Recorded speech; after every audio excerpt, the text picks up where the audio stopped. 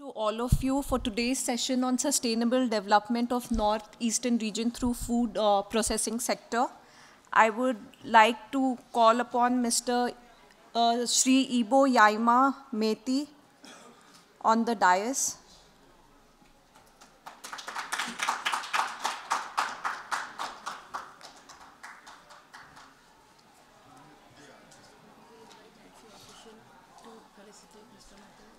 And I would also like to invite the NetFee officials to felicitate the speakers. Okay. One by one. Then call other speaker, Mr. Other speaker, Mr. Sri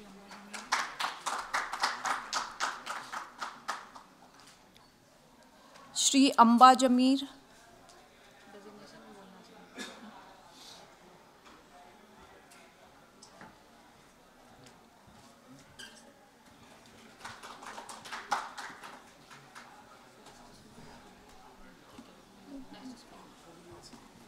Shri Atul Mardikar.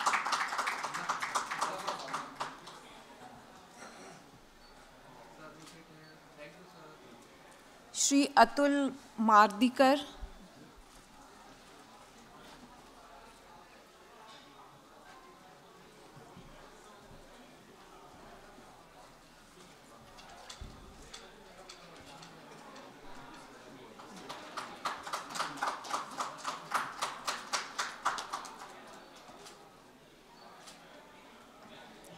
Dr. Raghavendra Singh.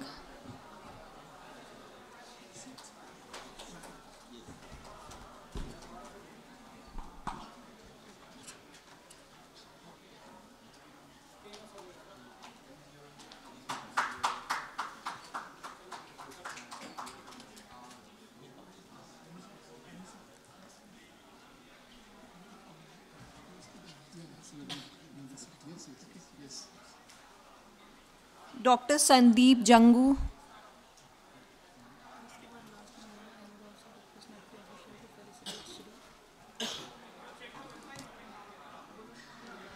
I would also request NetFee official to felicitate Sri E.V. Bhaskar.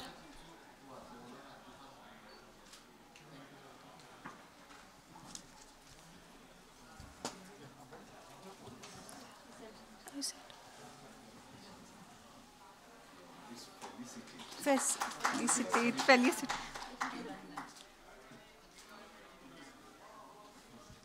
Thank you. Now over to the moderator, sir.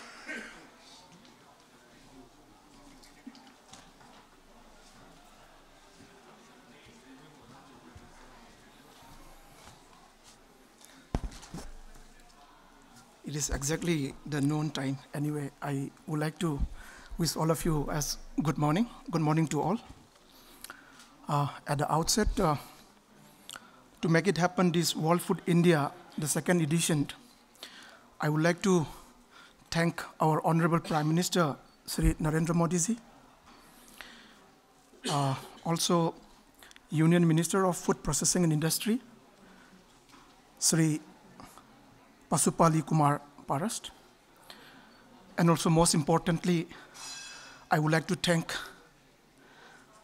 Union Minister of Development of Northeastern Region, Sri Ji Kishan Reddy ji,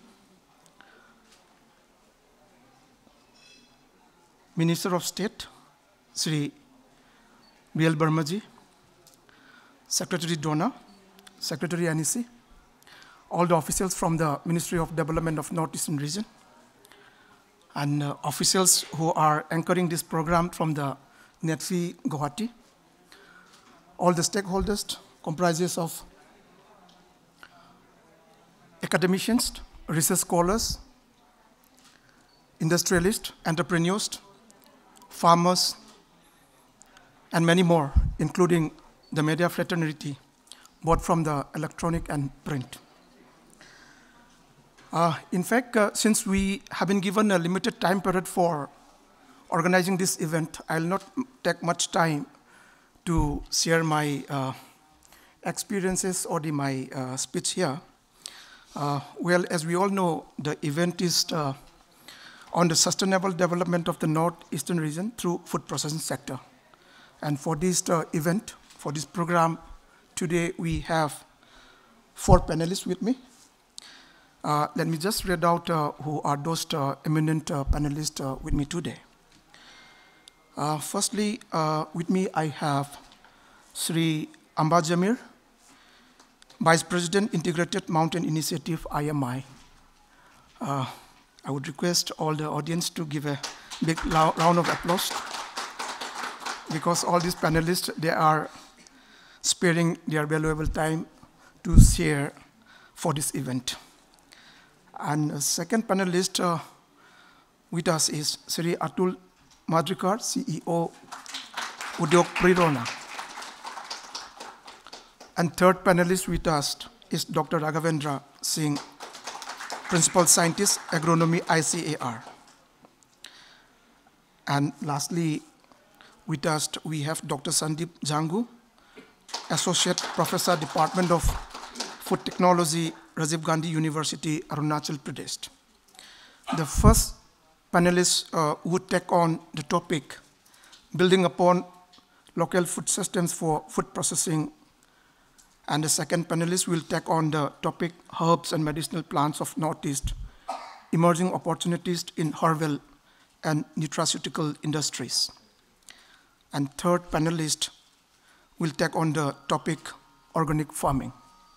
And lastly, the fourth panelist will take the topic on government initiative for supporting food processing industry in the NER. So I welcome all my panelists.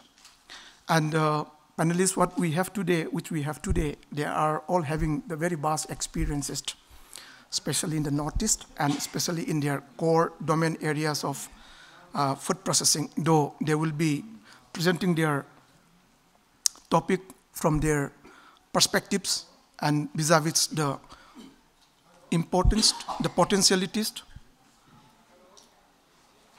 from the Northeast, even though what we understand from the Northeast perspective is always we have been keep saying that there is a lot of potentials in terms of agriculture and allied sector, including the agro-food processing. But somehow, due to certain inherent problems, which I would share after the panelists has been given their presentation, normally this still comes under the locking of the potentialities. So with this event, with the recommendations, we may come up with some strategies that would help in the unlocking of these potentials in the Northeast. With these few words, I once again welcome all the panelists on the dais, the eminent personalities of the dais. Thank you so much. Namaskar. Jai.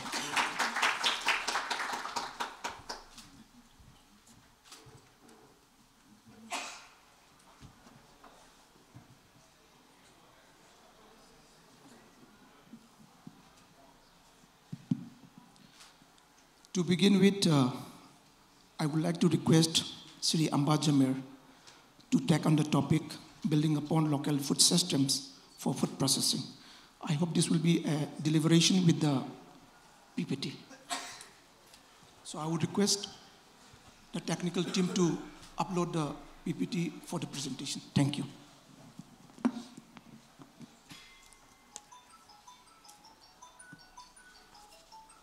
Good morning.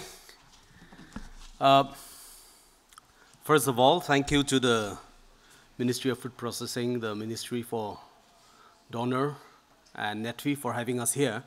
I am not a food processing specialist, but I do work with sustainable food systems in the Northeast. And therefore, what I'm talking about is from that perspective. Also, why I'm saying building upon local food systems is because when we are talking about food processing, it's equally important that we look at food processing not only from an economic perspective, but also from a One Health perspective. Because ultimately, the communities have to benefit first before they start earning money. The communities have to inculcate the modern and scientific ways of food processing before they can actually start going on to the path of an economic pathway. And therefore, the presentation is from that basis. If you look at the Northeast, it's a culmination of so many cultures and communities and peoples. Out of more than 450 tribals in India, the Northeast alone has 225 of them. That's almost 50% of the total tribal population in India. Not population in terms of numbers, but population in terms of numbers of different tribes. And therefore, it has so many ethnic groups, so many cultures, so many different ecosystems. The region also has a very, very rich traditional knowledge system. And this comes because of the fact that the people are so connected to the landscape that they live in, to the environment that they experience, and the different ways and means of food production systems. You have shifting cultivation, you have the wet rice cultivation, you have the terrace cultivations, and you have so many other forms of cultivations that are linked to home gardens, linked to different agroforestry systems. And food, therefore, plays a very, very important part in the ways and lives of the people of the region. And when I say food plays a very important part, this is where the whole genesis of food processing is going to come to light as we think about it. And food processing, therefore, is a very, very traditional means of how we keep our food and how we maintain our food. In those days, we did not have refrigeration. We did not have so many technologies as we had. And therefore, we would dehydrate our food, whether it's meat or vegetables or fruits. We would ferment them and we would use them in different ways and means. And of course, we all know that the Eastern Himalayas is a biodiversity hotspot. It is also not a biodiversity hotspot only from an flora and fauna perspective, but from an agro-diversity is just amazing. So that is what I wanted to say. So when you think about processing traditions and diversity, in fact, if you really think about it, food processing is one of the oldest and most economical methods of development amongst communities and cultures. And when we say food processing, it's about looking into how do we maintain not just storing food for the future, but ensuring that the aromas of the food that we have, or the flavors, or the colors are all maintained and stored within it, as well as the nutritional factors. So that is the ways and means of how traditionally communities have maintained food processing. It is very, very ingrained into the cultures, whether it is pickles, whether it is spices, smoked meat and fish, or cooking ingredients and condiments, you name it, the region has it all. And why I'm talking about this is there is a lot of input from the government of India to promote food processing, no doubt, I don't deny that. But what I'm pitching here is just as much as we are focusing on economic activities of tribal society, we should also focus on looking into the traditional ways and means of food processing and not just on the economic ways. Because ultimately, when a tribal community is fermenting food or processing food or making the rice beer or whatever you think of, it is consumed within the community also. It's not just sold outside. And therefore, it has to benefit the community first before we even think of embarking on the economic footpath. And therefore, we have to make modern food processing mechanisms an ingrained cultural activity which then builds upon it, and then as people move ahead, as people go along, the knowledge systems that they have, the ways and means of understanding what food can be processed, which fruit can be processed, in which season they can do it. For example, people think bamboo shoot, and people talk of bamboo shoot, but not many people are aware that bamboo shoot has different tastes depending upon the different varieties of bamboo. And the different varieties of bamboo is again connected to the different seasonality of the bamboos. And the longevity of storage of the bamboo shoot is very dependent upon the different species of bamboo that you choose to process. And therefore, it's not just blindly going and collecting bamboo shoots and bringing it into a factory and processing it and tinning it and packaging it and selling it off. So a person who understands food will see and understand that there is much more ingrained dynamics in terms of species selection, in terms of seasonality, in terms of packaging. And that is it. When we talk about all this. When we also talk about food and fruits in the region has a larger variety of wild and lesser known fruits. The Northeast is the global home of the citrus fruit. That's where the citrus fruit has spread to the world, as we know. But it's not just the citrus fruits. There's so many different types of berries and cherries and fruits and other root vegetables and mushrooms which many people are not aware about. And these can be easily, and they are being processed, they are being dehydrated, they are being kept, and they're being converted into wine, they've been converted into condiments and so many other things. How therefore must we build upon this? Because if we focus only on a key species which has a market value and forget about processing such things, I think we'll be missing the woods for the trees. So as a policy directive, and also as investors, if any of you are here as investors, this is where the real gold is, because this is the unknown, and this is where the niche is. This is what is going to make your products attractive and really, really marketable in the long run. What therefore must be done, if you think of it? I think to begin with, even as a Ministry for Food Processing Industries, focusing on food processing, good, but as a ministry, you also have an onus to ensure that the source of your raw materials is known and is secured and is understood. And there is not too much documentation of what exists. People talk about the diversity in the region, people talk about the traditions and the knowledge, but many of this get talked about, get mentioned in a few reports here and there, but there is no concerted initiative to document this. And once you document it, only can you start researching on it. And only once you research on it can you start getting innovative in what you want to do. And I think we need to really think in terms of that. And I wouldn't be talking too much about nutritive and other medicinal values, but again, so much potential is there in terms of processing for medicines, processing for other nutritional food products. And I think that's another area which we must really look into, and not just only focus on fruits and jams and pickles and other things, but so many other larger industries can actually come and play in this. So adding value to what is known, again, I think that is very, very critical. And when I say adding value to what is known, is the food preservation culture, the food preservation knowledge systems that exists. How much research has gone into that? Often very little. When we give trainings to communities in the region, we bring in the knowledge from what we know from universities and industries and give it to them without even asking them how do they do it. Can we build upon this? Maybe they have a better ways and means of doing it. Unfortunately, we don't tend to do that, and we're missing out a lot in this. And therefore, we need to ensure that when you come in and when you start investing or doing activities with them, it has to build upon what exists and not just bring and introduce to them as something very new. And so we have to go beyond business as usual. We have to get more imaginative. The knowledge and the demand, it's amazing. The processed food that is available in the region, they're being used as food condiments, as spices, as medicines. They're being kept, they're processed for storage. Dried meat, for example, can be kept as long as you want, even without refrigeration.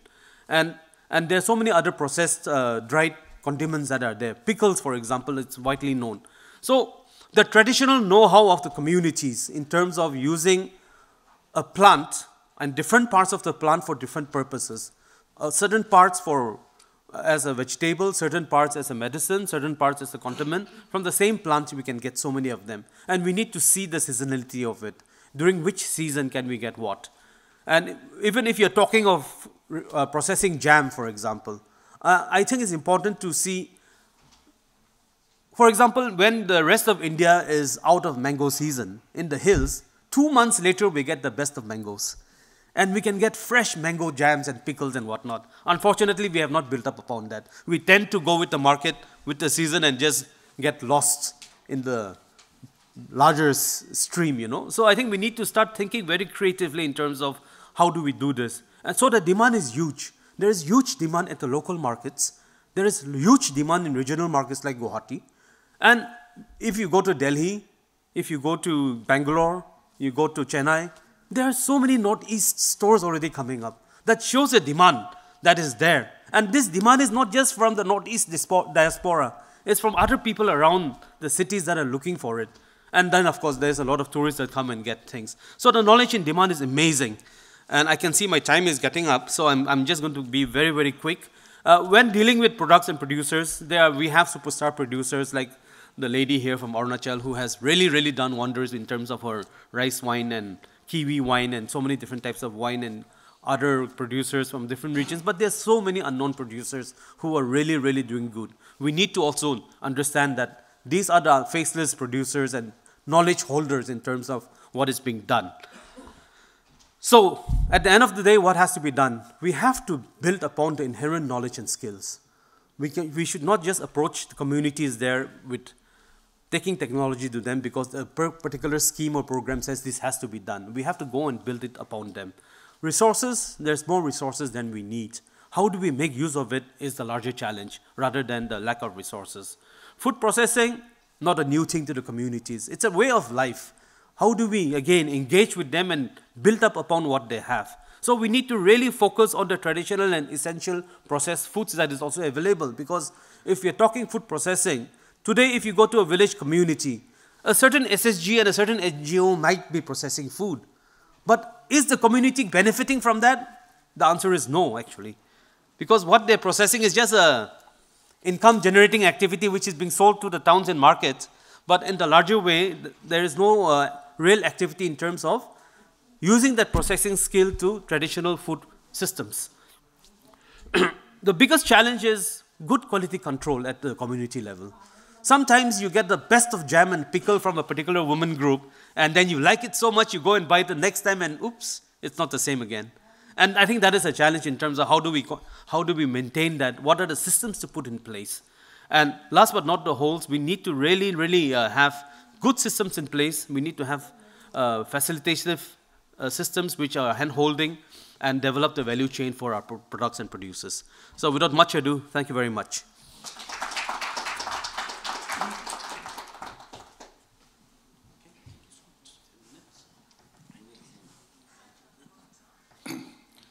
Thank you so much, Ambaji. The eminent panelist has highlighted most of the important areas of food processing from the local perspective, which normally doesn't fall into the modern food technologies. Hereby meaning, many capacity has been done or bring on board to promote the food processing in the region, but we have ignored the traditional practices, especially, has been ignored, and this has to be, again, to rethink in the food processing sector in the region.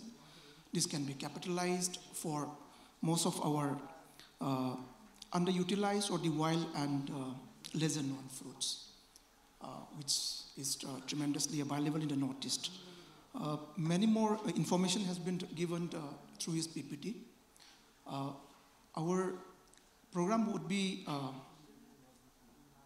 managed in this way that all the panelists, they will give their presentation first. Then after that, we will keep certain timing for the audience to have an interaction, or maybe raise questions, or maybe give some comments on the panelist presentation. With this, once again, I thank Ambaji. Our next panelist, I would request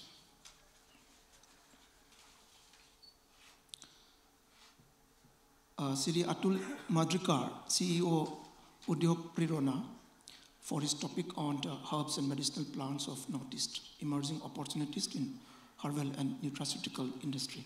So, Atul Madrikar, please.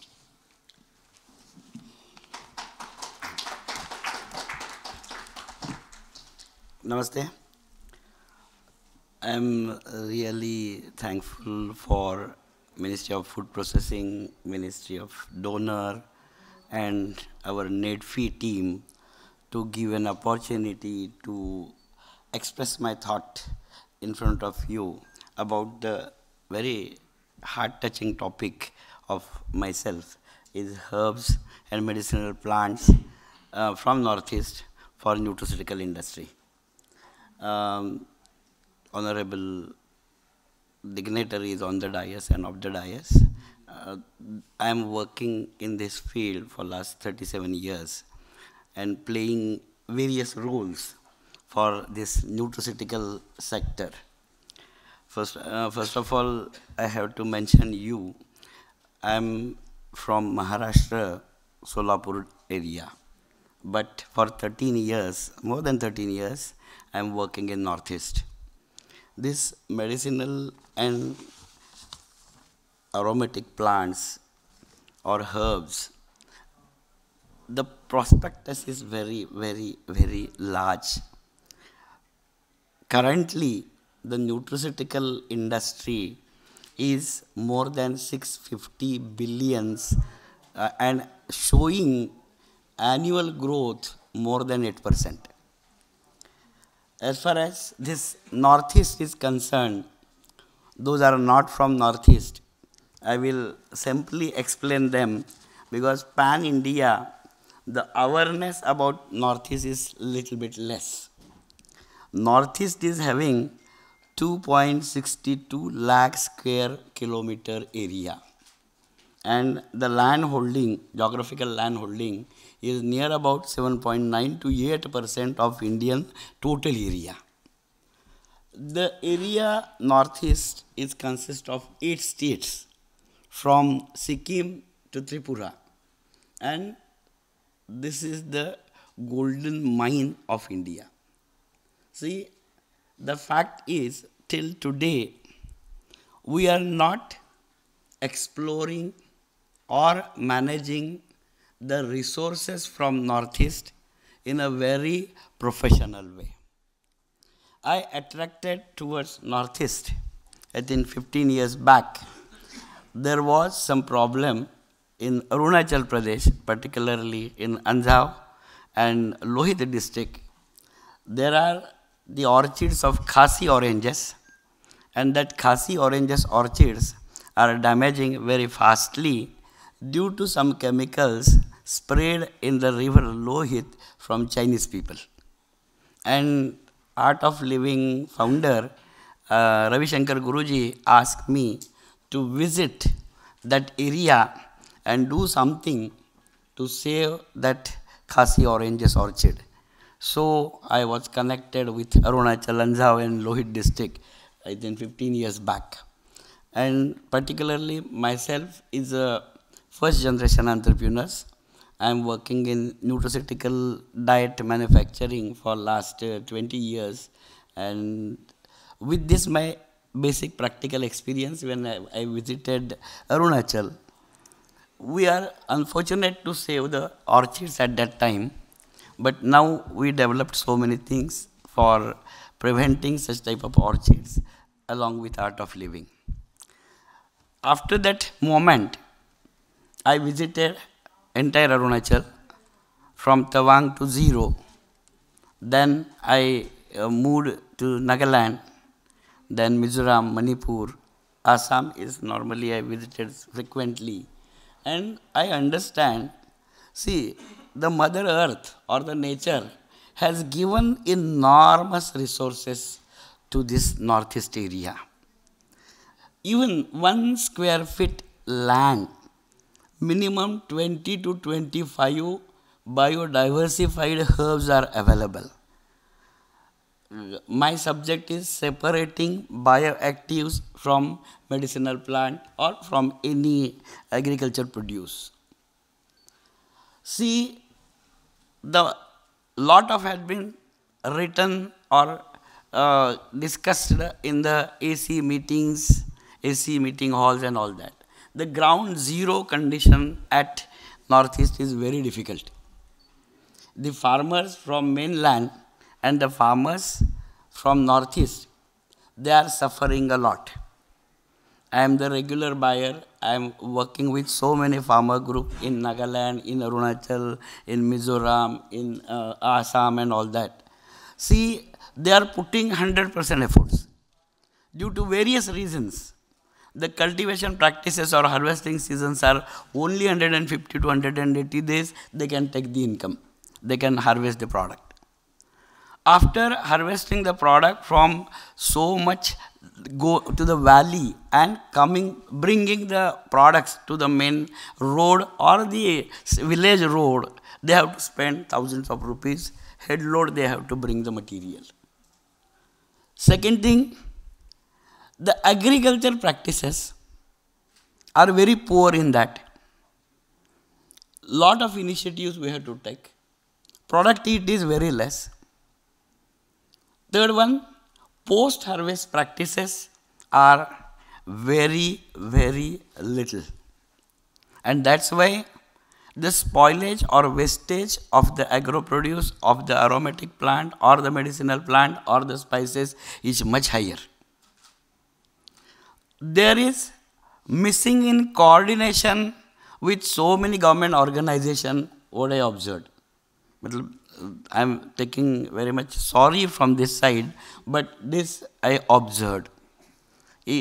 So many agencies are working on the same topic, but they don't know each other. They don't know what they are doing. We are spending the money. Fourth one, authentic, appropriate technology for herbs and medicinal plant processing is still missing because our farmers, our tribal farmers or tribal women don't understand the importance of this raw material. Now I am focusing you on the market side because always I am discussing about techno-commercial viable business model. Today it is 4th of November 2030. What will be the diet in 2050 if you think about the global market? I divide the entire history into two parts, pre-COVID and post-COVID. Post-COVID, we learn a very important term, one is immunity. And if you want to define the immunity, it is very difficult. It is combination of mindset, diet, environment and everything.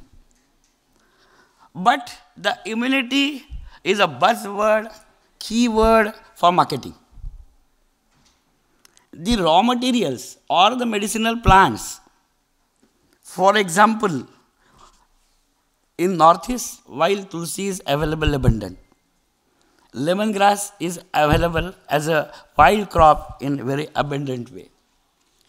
Each crop is having not less than 1,000 crores product or market potential.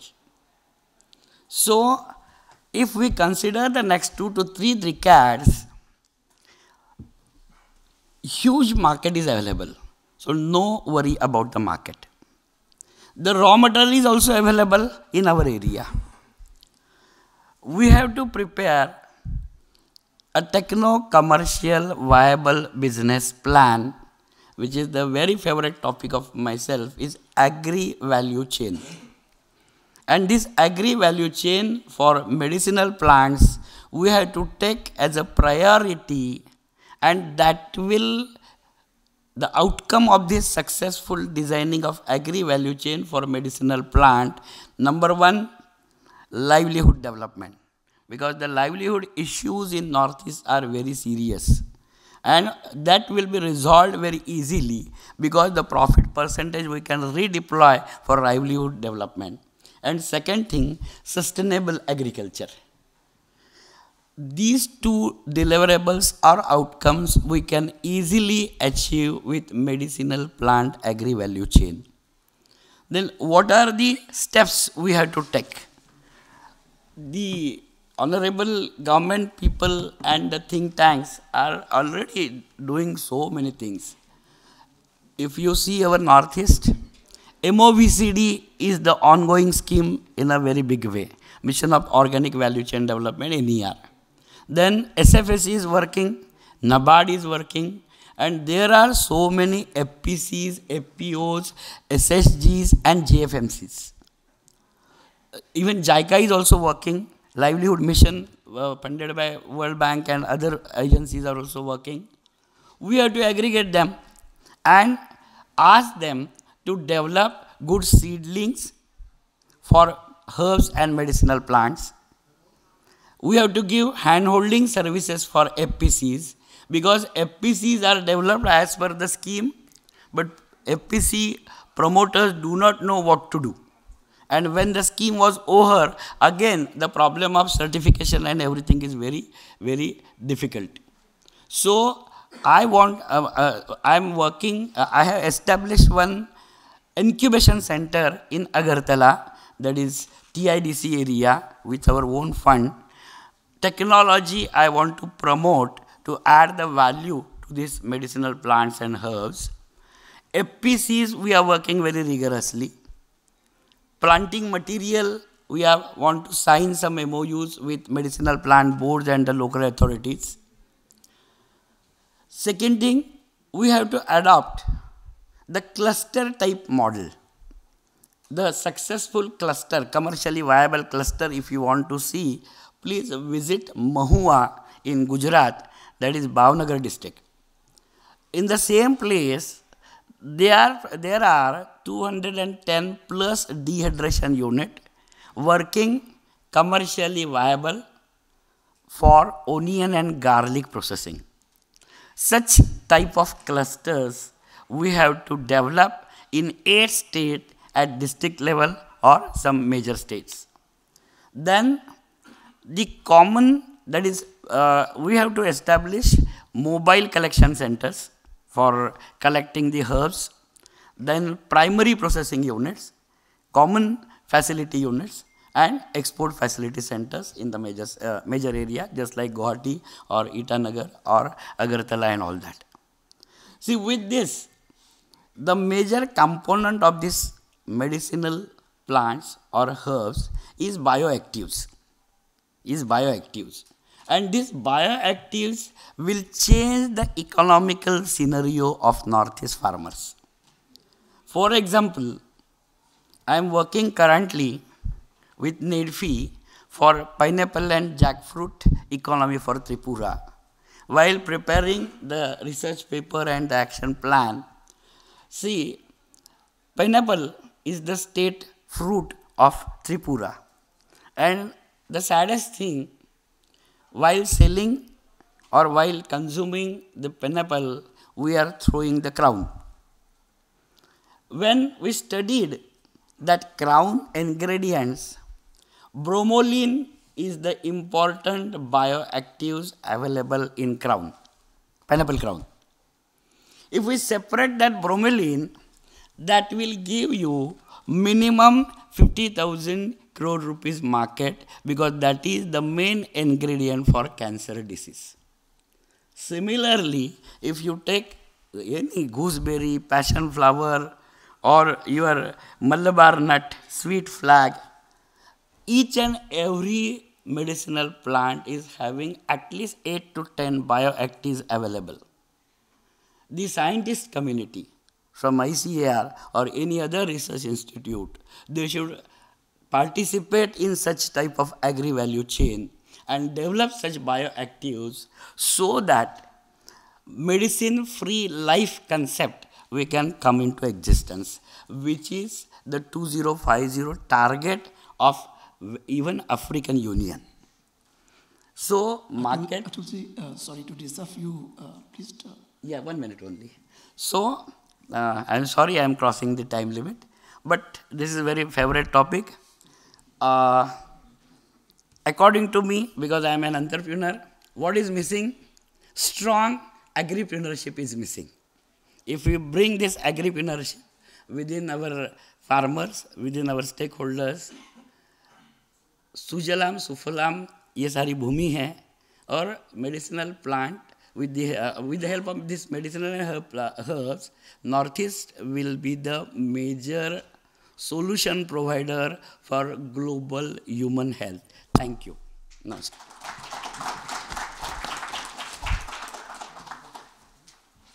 Thank you so much, Atulji. Our panelist, Sri Atulji, has highlighted the prospect of medicinal aromatic herbs extractions, especially the biochemical extracts from the herbal especially medicinal aromatic plants of the Northeast, which has the prospect of 65 USD billion. Yeah.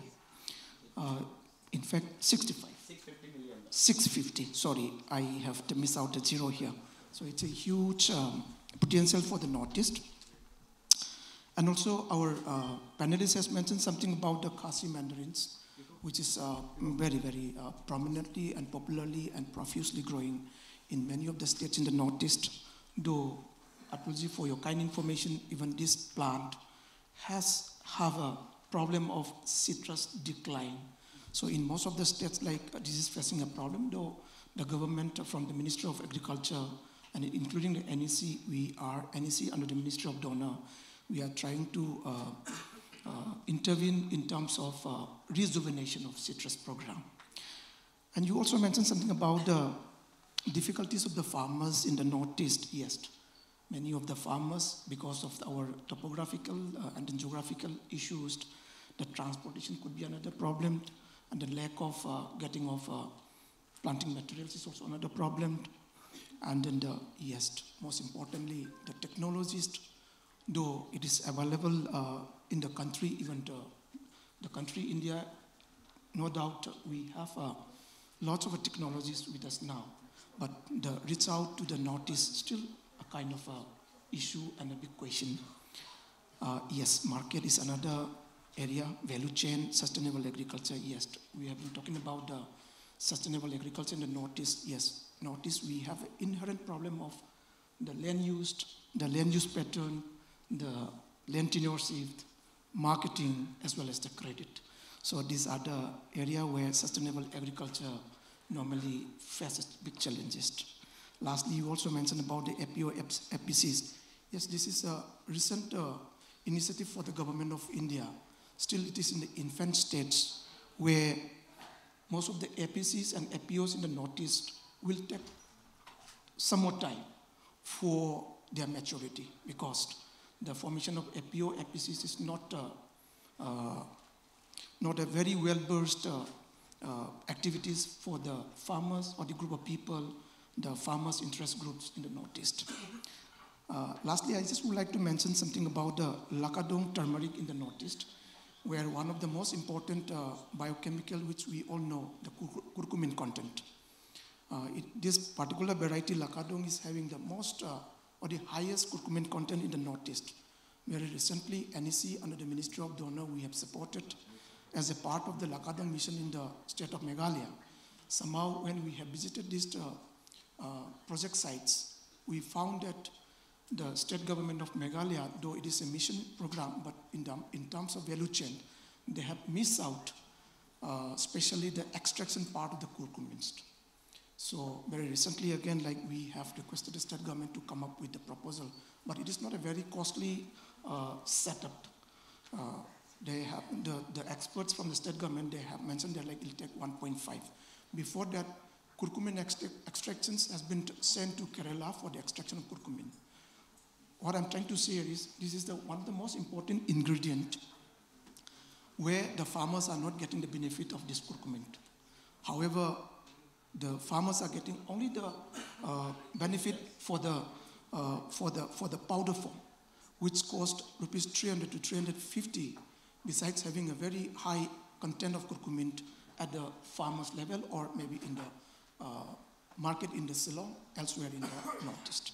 So I'm very thankful to the Atulji for giving all this insightful information about the herbs and medicinal plants of the Northeast. Thank you so much once again. With this, I would like to request, without taking much of our time, Dr. Sandeep. No, sorry. Just 1 second. All right. Joint Secretary Donor Madam Anuradha Shakti has joined us. We welcome her to the meeting. Yeah.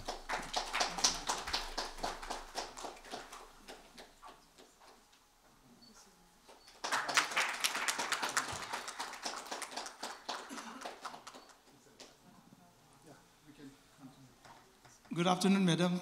We welcome you in this program. Thank you so much, Madam.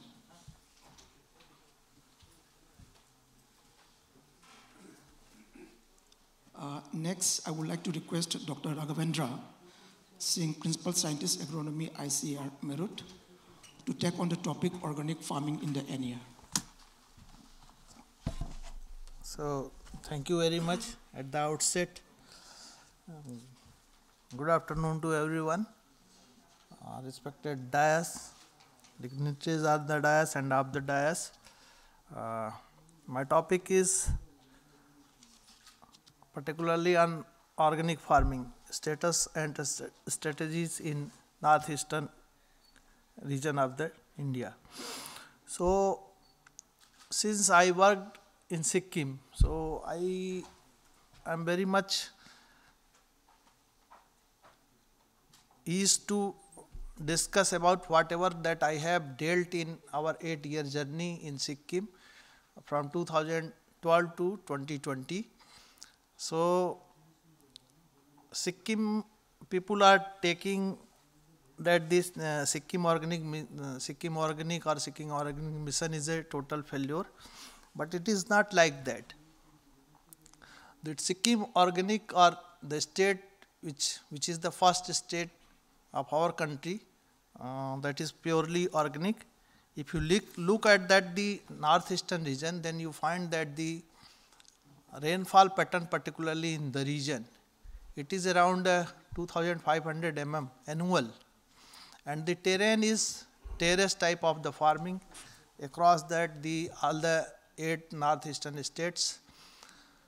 So, if you apply anything prior to that 2003, when that the Sikkim declared that the whole state will be organic, and they have started their making procedure for particularly for organic farming.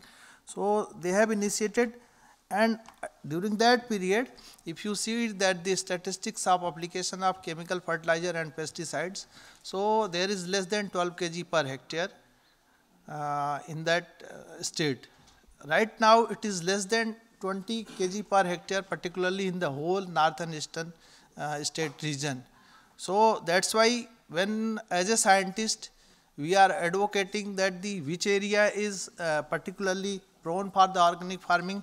So, we have to decide that the what are the niche area and how we have to define this niche area. So, the first thing and foremost thing is the application, rate of application of chemicals. So, that is the blessed with all that the northern state region except Assam and Manipur. Rest of that state is witnessing or applying very meager amount of the chemicals in terms of fertilizer as well as in pesticides. So, that after the successful invention of the organic farming, which was declared by the Honorable Prime Minister of India in 2016, Sikkim was the first organic state of the country. So, taking that interest of the organic farming, another state like Arunachal Pradesh and Meghalaya, they have initiated the work on organic farming and started that the adopting the organic farming in pocket or in cluster mode. So, another states like Assam, Meghalaya, Manipur and Mizoram, they are also approaching for the organic farming, particularly for different crops and commodities. So, if you look at the soil properties of whole northern eastern state, more than 85% area is under acidic condition. The soil is acidic type, and they are deficient in the nitrogen, phosphorus and other micronutrient. So, however, if you see that the status of soil organic carbon, it is around 1 or more than 1. That is very much essential, particularly for that.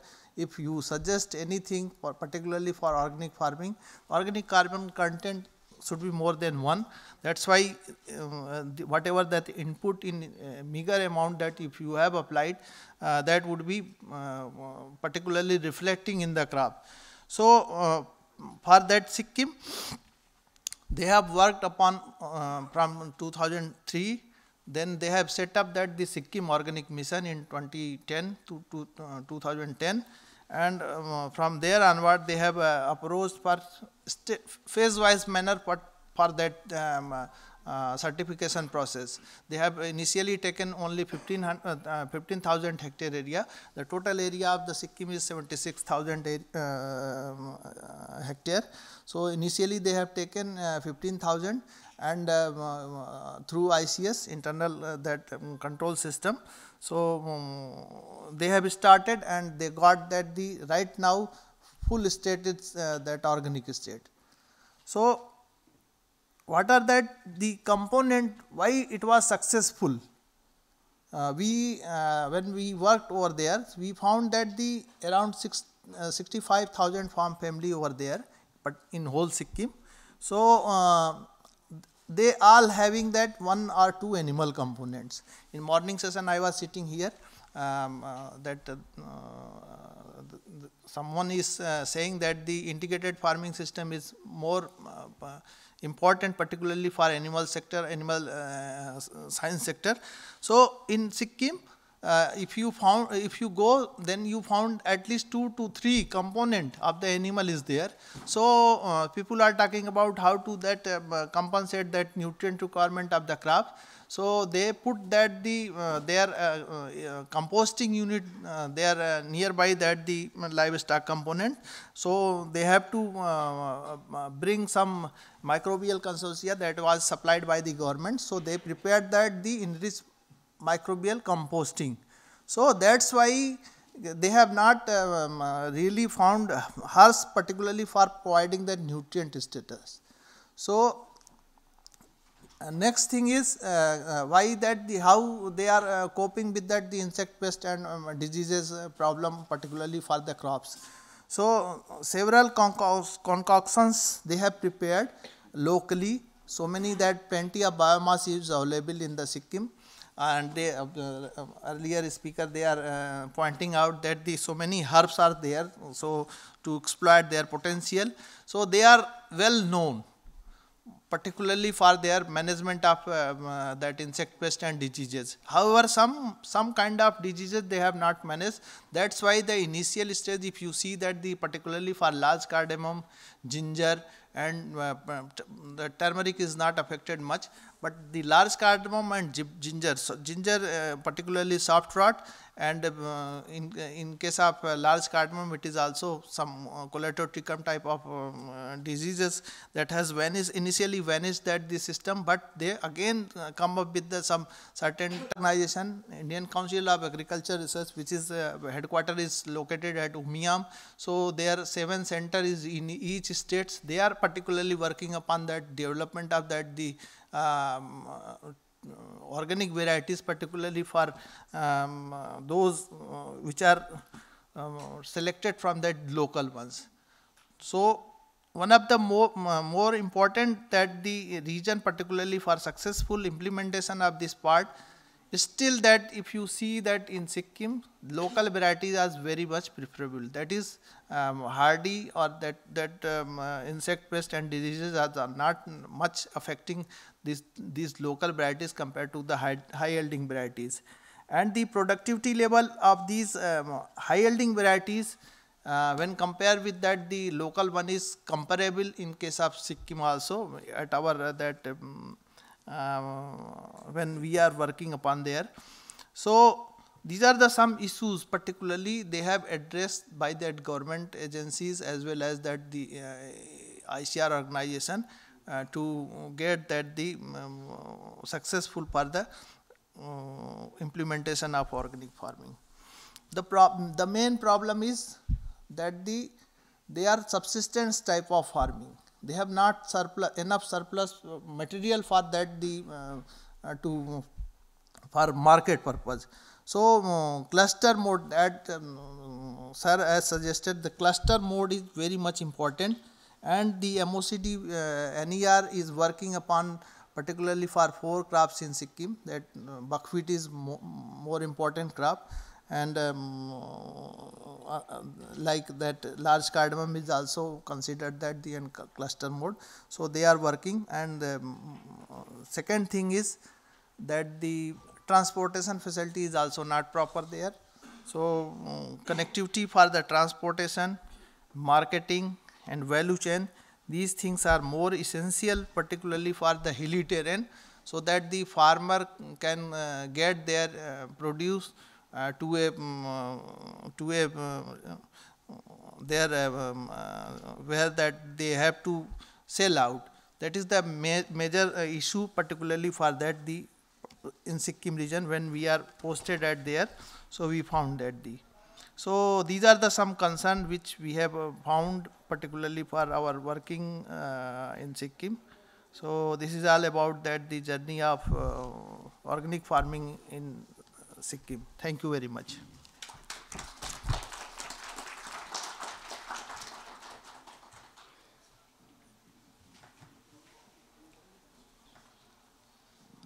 Thank you so much, Dr. Raghavendra.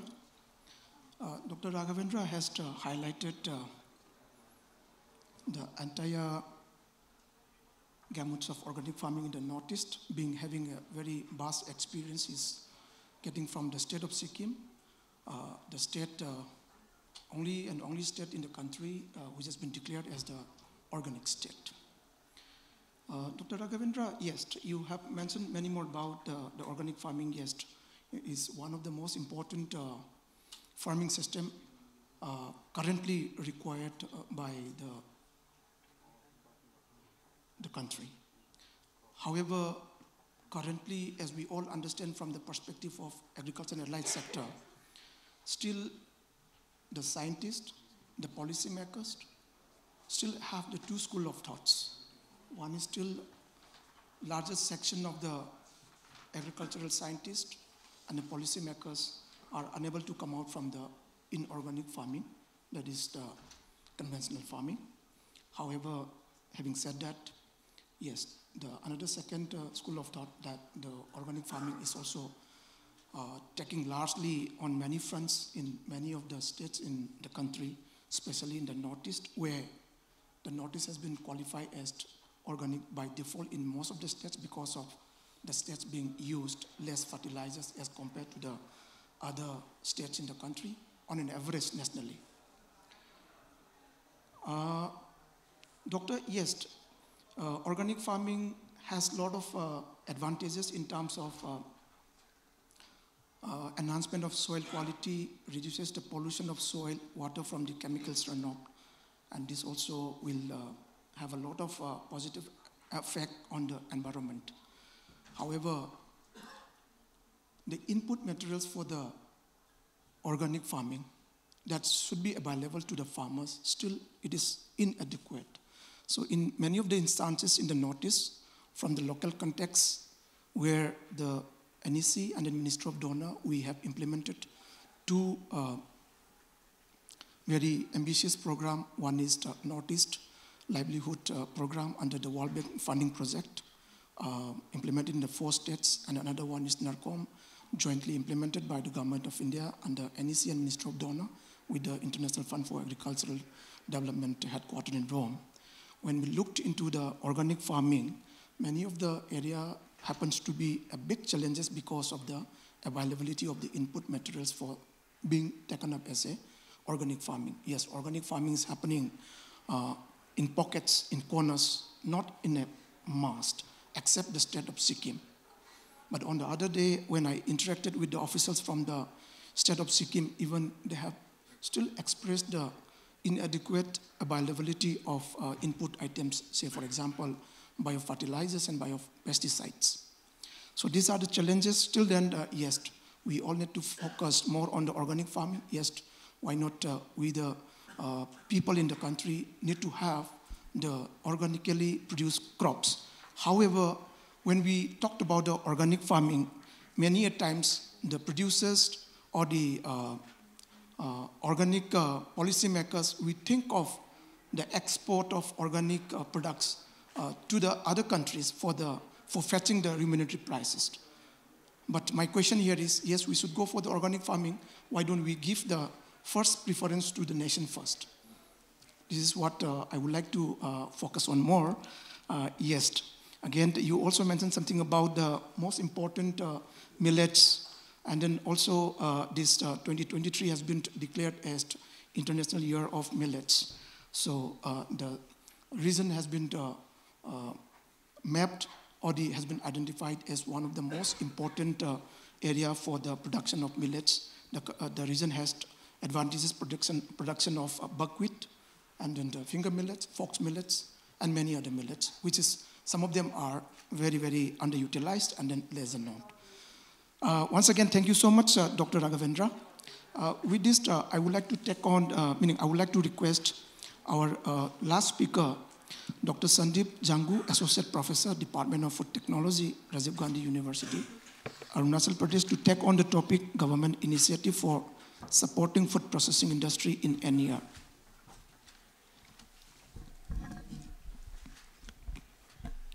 Thank you, sir. So, very good afternoon to one and all present here. First of all, I would like to thank Ministry of Food Processing Industries, donor and NEDFI for giving this such a wonderful opportunity to present in front of you. Today, the topic of my discussion is government initiatives for supporting food processing industries with special considerations of Northeast.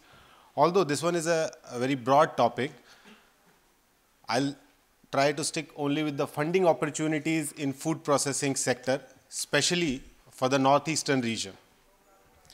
So before coming to the core topic, let's have a broad overview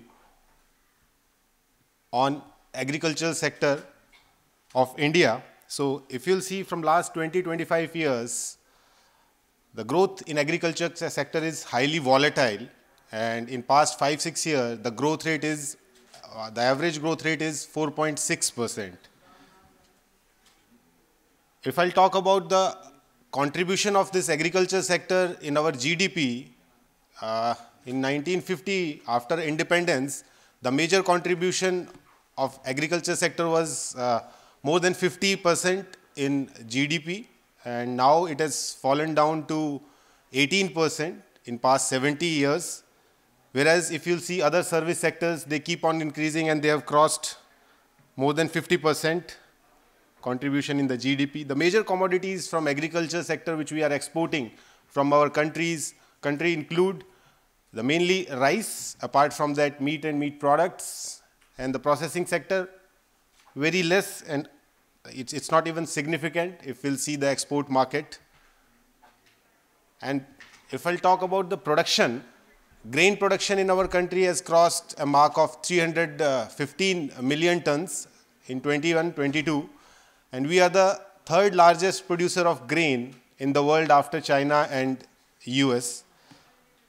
The major share in this 315 million ton is of rice. We have crossed a mark of 130 million ton production of rice in our country, and more than 112 million tons wheat we are producing, apart from other minor grains.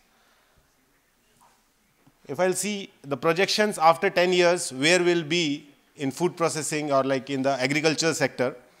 So we have crossed a mark of 315 million tons of grain now, and after 10 years, we can see we'll cross 400 million tons of grain.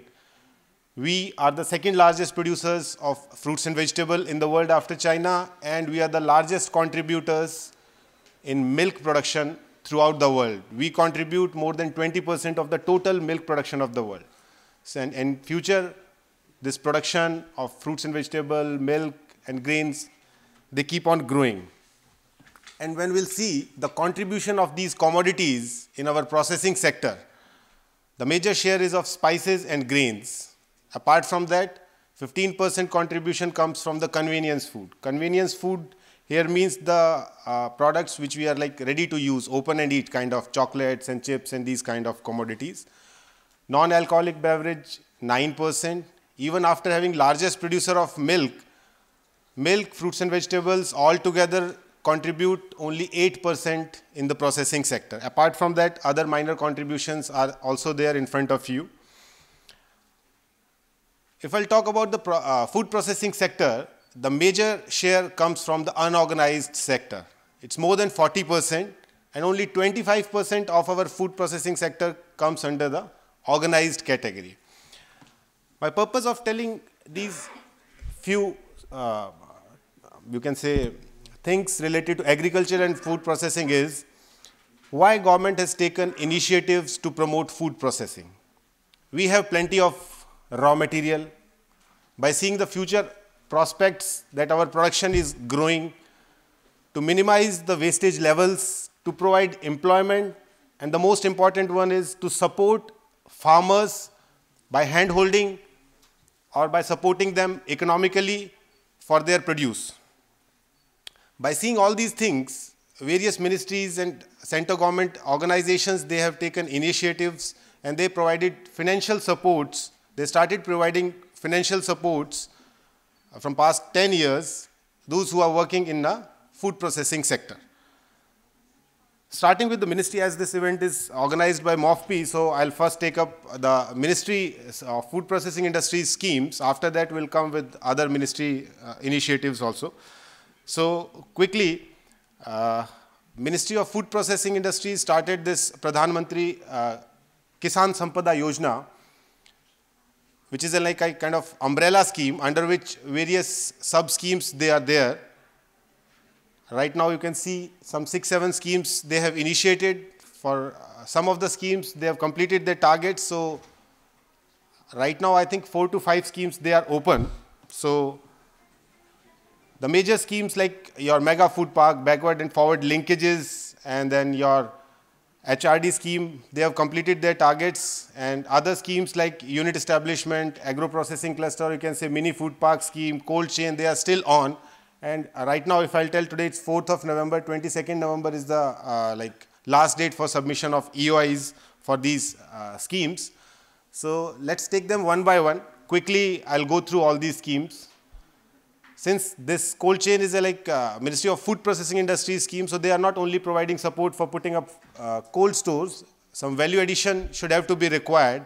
So as per this scheme, they are providing a subsidy of 10 CR or maximum up to 50% for the northeastern region. As I've told, they have some special considerations for the northeast. For general or plain areas, the support is maximum up to 35%, and for northeastern region, they have extra 15% weightage. And in this scheme, along with the cold chain, even if you are putting minimal processing units like cleaning, sorting, grading, that can also be covered. So minimum processing at farm gate level is must. Apart from that, distribution hub or refer transport, whatever you are choosing, that's up to you. Talking about the eligibility, most of the your central state PSUs, NGOs, FPCs, self-help groups, proprietor firms, and various other agencies, they are eligible, as you can see in this slide. The minimum requirement is 20% term loan should have to be there, and the net worth of the promoter should have to be 1.5 times than the grant which he or she is seeking for. The next one is your unit establishment scheme. The name is Creation and Expansion of Food Processing and Preservation Capacities. This scheme is not only for the new startups or those who want to come up with the unit, those who are already having their units, if they want to expand their production capacity by minimum 25%, they can also apply under this scheme. And the grant is 50% for the northeastern region with an upper cap of 5 CR. Eligibility in most of the MOFP schemes is more or less same. For northeastern region, the promoter should have to minimal contribution should have to be 10% from his pocket, and 20% term loan is must. The minimum project cost under this scheme should have to be of 1 CR. Whereas for the plains, the minimum project cost should have to be of 3 CRs. Special weightage for this unit establishment is preference is given to your this mega food parks if you are putting up your units in agro-processing clusters or in mega food park. But from last year, they have divided it into 2 parts. 60% preference they are giving to the units which are coming up into the mega food parks or agro-processing clusters, and 40% they have given relaxation, like if you want to put unit in your own land, then also you can apply. All food categories are covered under this except your packaged drinking water, or if you are interested for betel nut processing, that will not be covered. Apart from that, if you are interested to put up animal feed units, poultry feed, fish feed, they will also be covered under this scheme. The next one is agro-processing cluster. This scheme is more popular with the name mini food park scheme because in a region like Northeast, where somewhere it's plain, somewhere it's hilly, so getting 50-acre land, which is the primary requirement for mega food park scheme, we cannot fulfill. So government started this mini food park scheme where you have to require only 10 acres of land in a single stretch, and they are supporting with this financial aid of maximum 10 CR or 50% for the development of that land under this scheme. Only one agro-processing cluster is permittable in one district, and if you have any mega food park or designated food park in that particular district, then agro-processing cluster will not be provided in that region.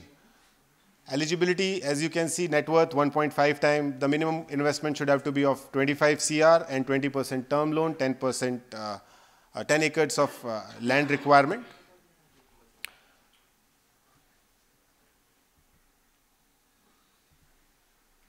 The next one, like food safety and quality assurance scheme. Under this scheme, right now, food testing laboratory scheme is open, where they are providing 100% support to state government or center government agencies, and 70% to the 50% to the private promoters if they want to come up with a food testing facility in a particular region.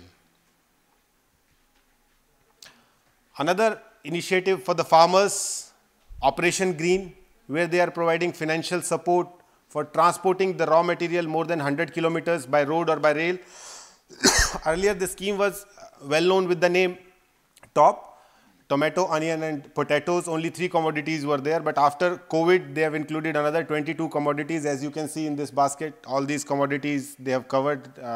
More than 25 commodities, I think, they have included for providing this scheme, for providing financial support for this scheme. For MSMEs, they have come up after COVID with this Prime Minister formalization for micro food processing enterprises. All previous scheme you have seen, like their subsidy amount is in crores and minimum project cost are like 1 crore or above. Like for the mega players, those schemes were there.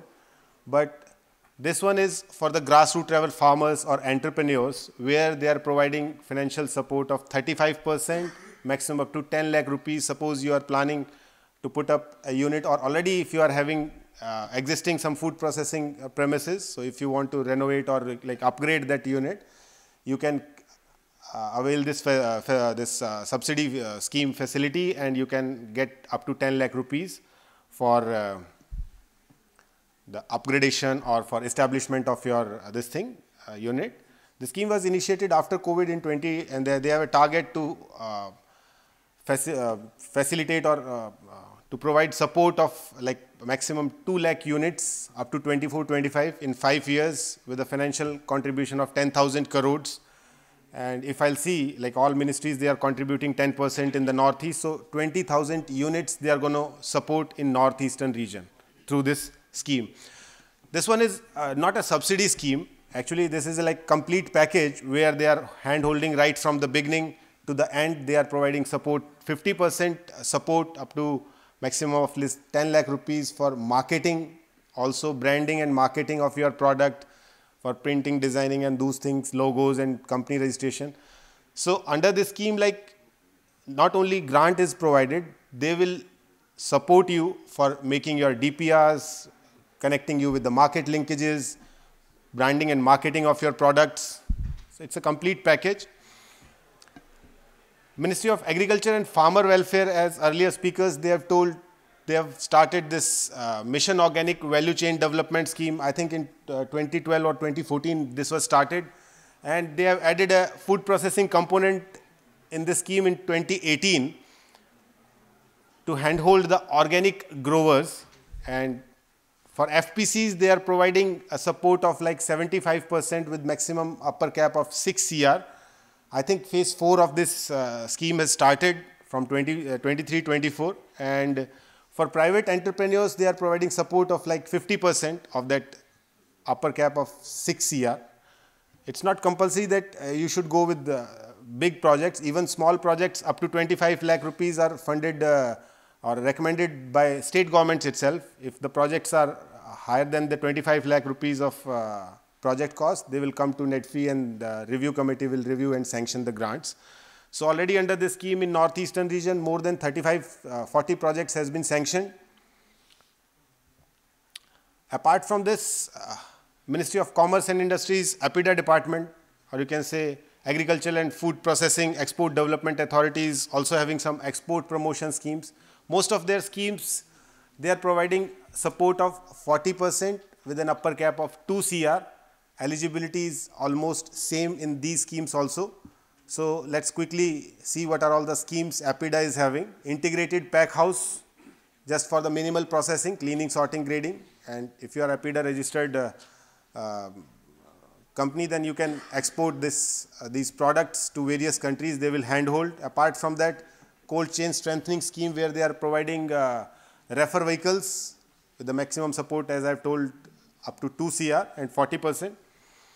Cable handling systems, this one is mainly for the farmers, like those who are cultivating bananas or jackfruits, because these kind of commodities are difficult to handle at farm gate level.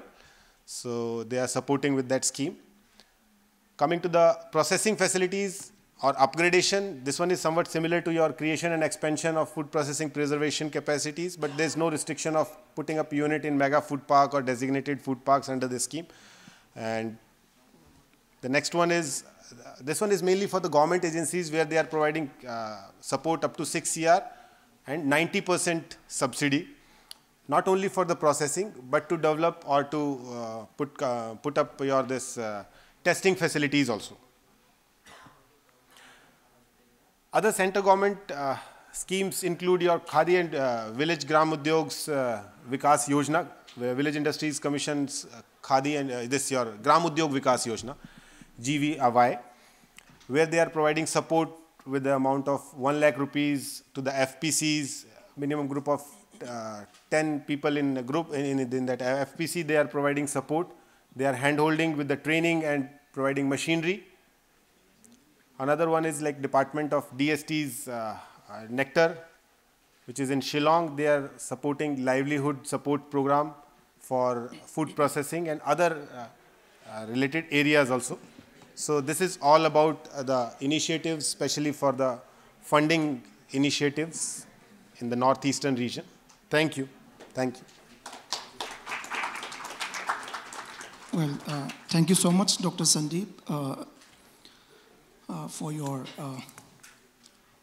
informations on the various schemes of the Ministry of Food Processing and Industries, and also the various schemes, components, details, and eligibility, and then cost of different schemes of Ministry of Agriculture. And then you also have mentioned something about the GDP in terms of agriculture and allied sector in the NER vis-a-vis national GDP.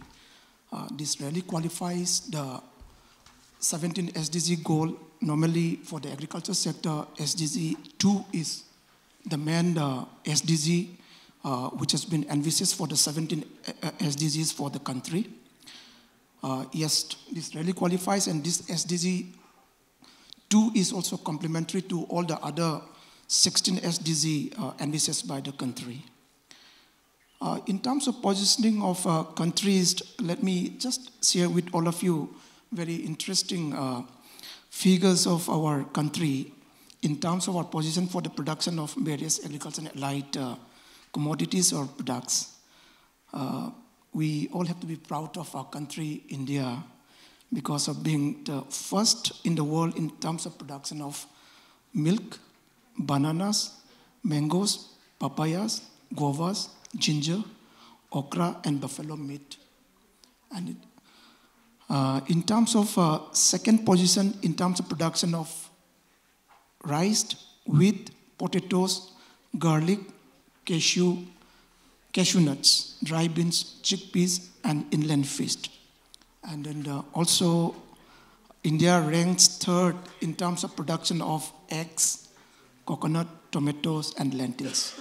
So we are living in a country where we have a lot of advantages in terms of production, and then we can live our head held high because of our farmers and the farming communities, and then scientists, policymakers, and currently the current dispensation government led by the Honorable Prime Minister So the country is progressing much ahead now. I would request a round of applause for this first, second, third position of the country in terms of production of many agriculture and allied productions. So, Dr. Sandeep, thank you so much for your inputs, but only the small observation which I would like to flag here is, many of the schemes introduced by the Ministry of MOPI or the agriculture, especially the subsidies programs, somehow, to my understanding from the northeastern region part of the country, many of these schemes apparently observed to be very challenging to many of the farmers and entrepreneurs because of this back-ended subsidy.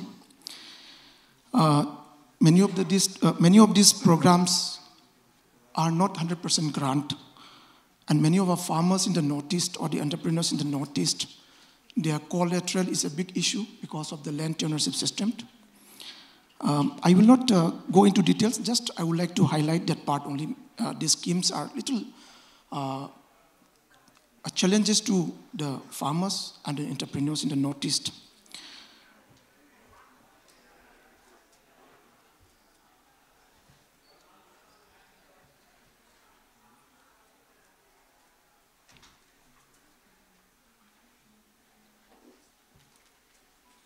Well, apart from this, yes. Lastly, your presentation also given, or you would like to give, or maybe you wanted to suggest most on the cultivation practices, post-harvest technology, extensions program, marketing, capacity building. So these are also some of the important points we have captured. Nevertheless, the food processing or the agro-processing sector in the Northeast apparently is still a very big challenge in the Northeast, maybe partly because of production pattern, where most of the productions are happening in a very scattered way, where the raw materials could not come in a bulk to a particular processing unit. That is why some of the programs of the MOPI, say for example, Mega Food Park, somehow or the other has challenges of getting the raw materials as the production patterns are scattered in nature. And also another important factor for the agro-processing in the northeastern region is the virtual lack of credit from the formal banking institutions. This is also one of the factors. Number two, the transportation of the products from the remote corners of the production sites. Say, for example, most of the fruits and vegetables are not producing in the urban areas. These are producing in the little remote corners of the states. So coming to the processing unit, it is a challenge. And then lastly, of course, there is a lot more factors are there. Setup of any food processing units in the Northeast, in the remote areas, is a big challenge, partly because of the availability of the power. So in most of the Northeastern region, the availability of power in the remote corners of the Northeast has hindered the establishment of food processing, even at the small and then the medium level processing units. So these are some of the points which I would like to share as a part of your presentation. Thank you once again, Dr. Sandeep. With this, we conclude the presentation from all the panelists. Once again, I would like to thank all the panelists sitting with me. Now, with the permission from all the panelists as well as from the audience, I would like to open the presentation to the House for short discussions. Meaning, the audience, if you have any comments or any interactions or anything more would like to know, we would like to open the house. Thank you. Madam, please. Thank you so much for all the presentations. I'm sorry I missed Mr. Jamil's, but I did hear the other three. And they're very valuable and a lot of input came in. Just a few observations from and some of them, Mr. Mehta, you've already actually mentioned from whatever I've seen of the Northeast. One, connectivity is a major issue, both physical, digital, and power connectivity. I've seen food processing plants where the area has been designated as organic, it's been certified as organic, the produce is there, the plant has been set up, but there is no power. So the entire value chain dies because of that. And secondly is the capacity of the people there. So the capacity to understand where they can get credit from, the capacity to know how to enhance their skills, even the capacity to realize that some of the produce that they have would have has a major market outside the Northeast, like jackfruit in Mizoram. Nobody consumes jackfruit in Mizoram. And Mizoram has, everywhere you have jackfruit trees.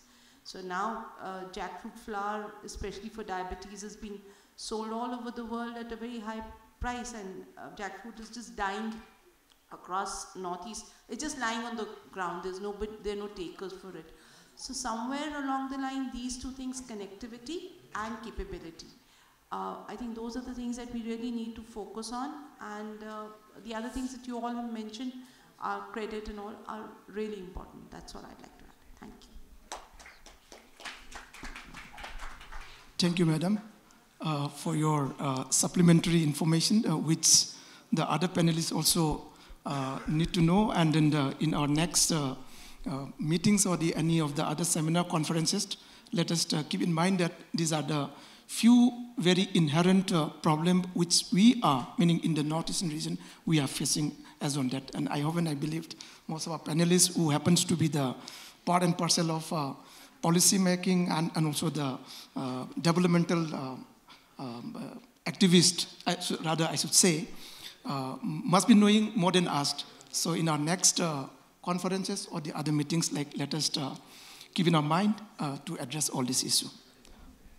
Thank you, Madam, once again. Well, I have a question. GI tags, geographical indication, India has put a lot of focus on that in terms of marketing the agro-produce or maybe handicrafts. Coming to the food space, Northeast has a lot of produces, food products which has GI tag. But that certification is not the only thing that, is required for marketing. What specific initiatives have been taken by the Northeastern region, maybe the authorities over there, in terms of marketing the GI products? Because most of these GI products are actually being catered by the MSME, entities over there, and they don't have that level of, knowledge or maybe exposure to get those GI producers or maybe products to sell abroad. So any specific initiative from the governments, state governments, to handhold those MSME entities to market their GI products? That's number one. Second thing is, fruit produce being a very prominent thing over there, and 40% of the, that's a statement which has been running across decades, that 40% of the fruit produce from Northeast goes waste. Now, even as on date, what's the status of cold chain infrastructure in Northeast in terms of initiatives taken by the government? Thank you.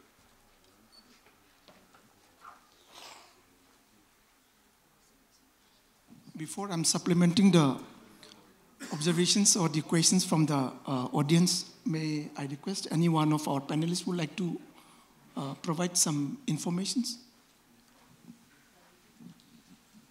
To market GI product pan-India and the global market, currently there is no organized business plan. If Big Basket, 24 Mantra or Niramac, they come forward with 10-year action plan, because for GI products, there is huge market. See, from Nagaland, there is tree tomato. Very beneficial, health benefits are there and everything. Karbilong ginger, then your Johar rice, all they are having GI tags. But the production quantity is very little. So no corporate can come and sell the product. First of all, we have to design an action plan to increase the productivity. Market is already there. Then number 2 for cold chain, I have a factory in Agartala. Also, we have set up one unit in Fusero, that is Nagaland Fek district, and another third in Lohit district. So cold chain facilities are not there. Operating cold chain facilities in Northeast is very high, running cost is very high. There should be some scheme to give concessions or the subsidies for running cost. Then only the major investor or the agripreneurs will come and start such facilities. Thank you.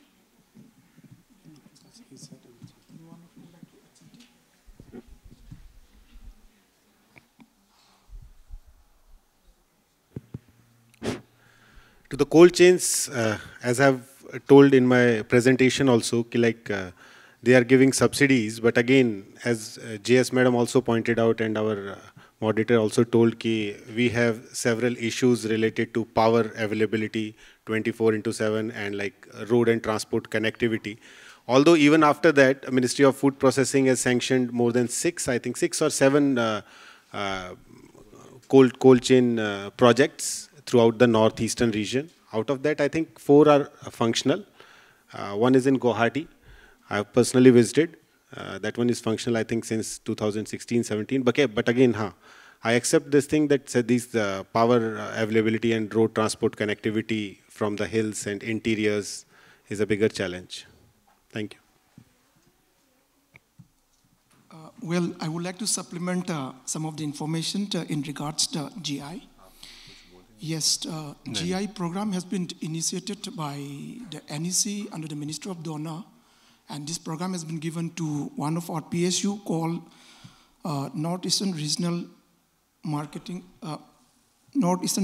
Agricultural Marketing Corporation Limited, based in Guwahati. 2 phases has been done, and quite a good number of crop has been GI tagged. Yes, it is not the end of the tagging of that GI to the crops. However, some vibrant thing is happening in terms of black rice from Manipur. This is a GI tag. So very recently, with the introduction of Uran scheme, this black rice and then the king chilies from Manipur has been exported to the country as far as the United States, but the actual destination I have to update myself. Then another crop, Q pineapple from Tripura, that has been exported to the Middle East.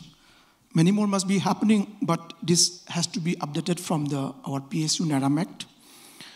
Yes, in terms of cold chain infrastructure, the presence of cold chain infrastructures in the Northeast is very less.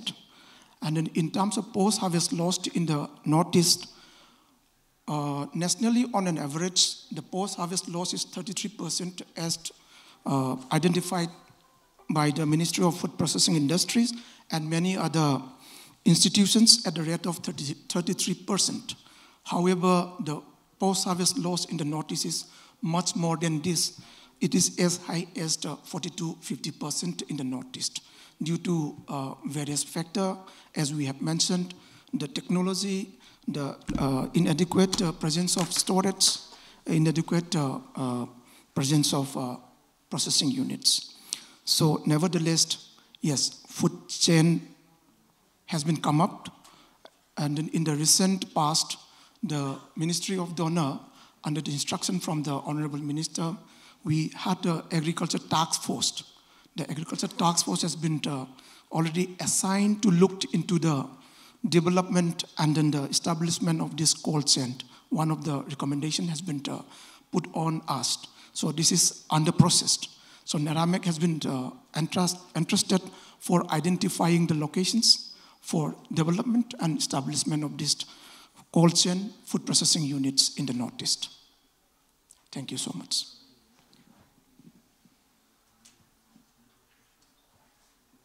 Yes, please.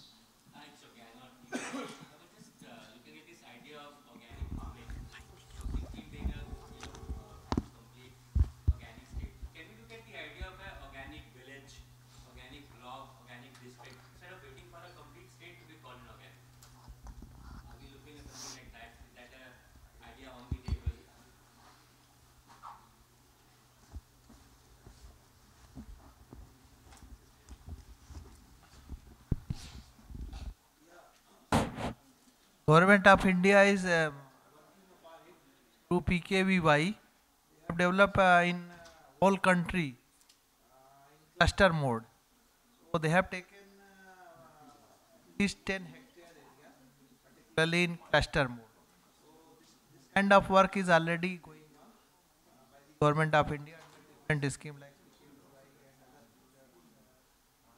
promotional organic farming. Not in the northeast, it is all over country. This program, the same program is run by the state government. That agriculture is the state government. So they are working upon through that the different like Pragati Maidan, other that.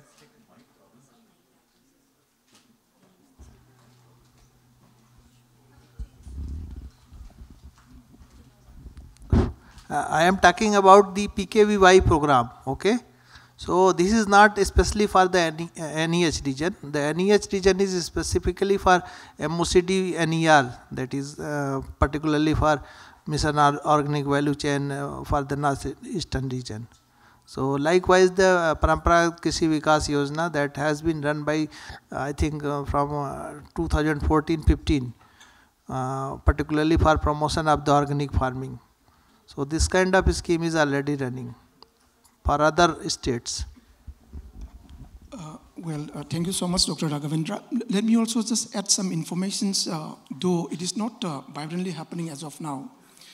The program of ODOP, One District, One Product. After clear grounding of this program, the happening of this, the block, the village, the district level of organic farming will be can be envisaged. Number two, the formation of APOs is happening in a very vibrant way in the Northeast.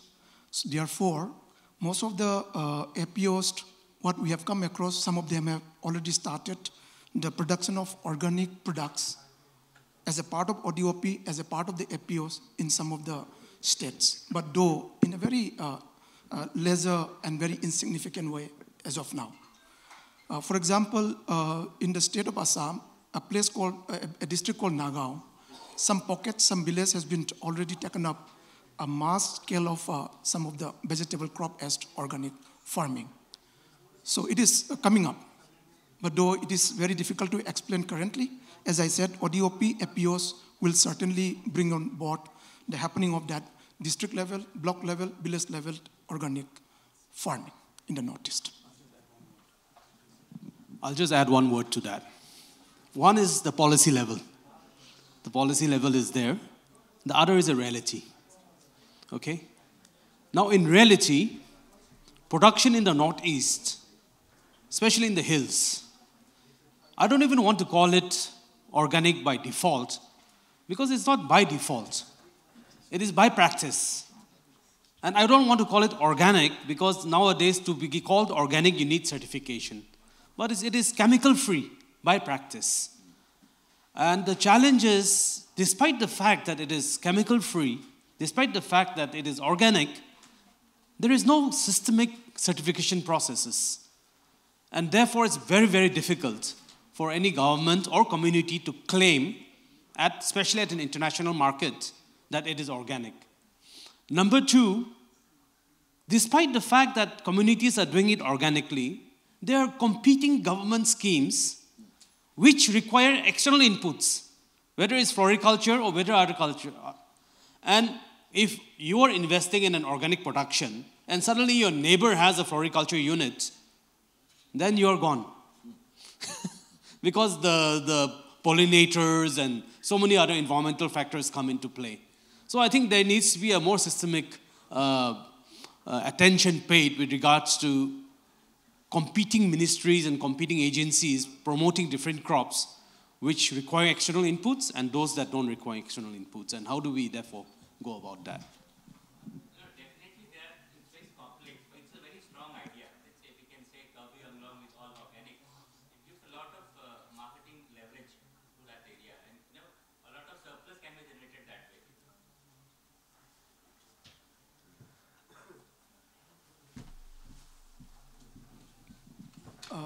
Well, time has come to an end for the session. I would like to take last one more questions from the audience. Oh. Doesn't work, but I hope I'm audible. That's all right. That's all right. This mic. That's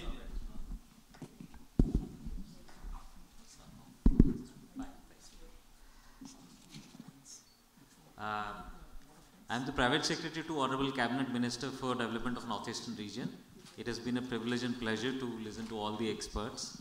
I'm very happy to have been a part of this session, and thanks to Mr. Methi for coordinating everything. So I'd just like to take the opportunity to tell everybody here that this session has given us an inspiration that probably a day-long seminar is needed on food processing and the scope in Northeast. Obviously, some of you would know and some probably do not know that the Honorable Minister has taken initiative to organize the first ever investment summit for entire Northeastern region.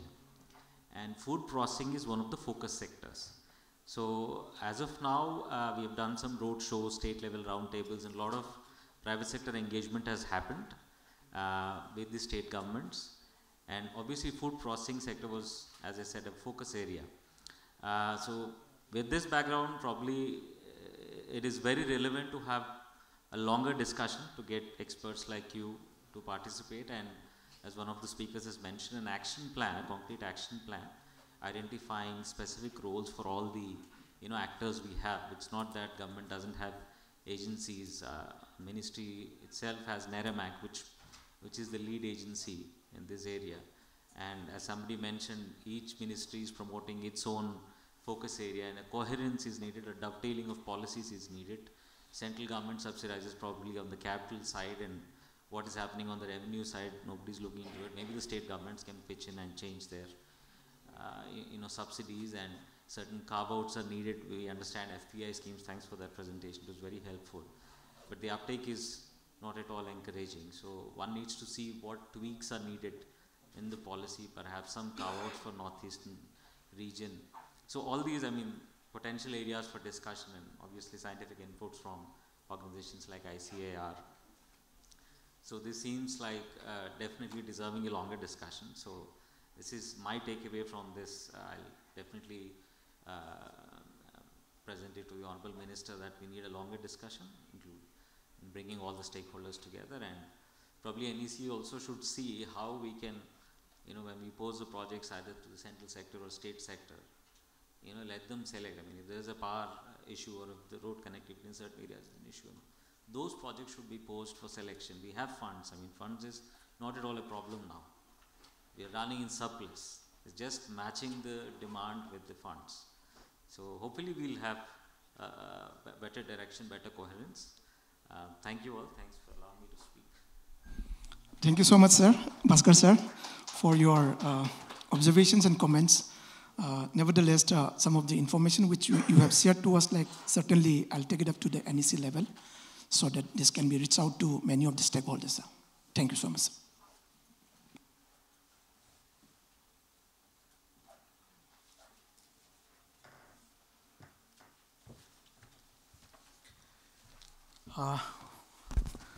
Well, the session come to an end. Before we are giving the vote of thanks from the Mr. Lemmy, the General Manager, NETFI, I just would like to share some of the information very, very inherent to the Northeast. Before this, I would like to welcome Sir Councillor, the Senior Economic Advisor.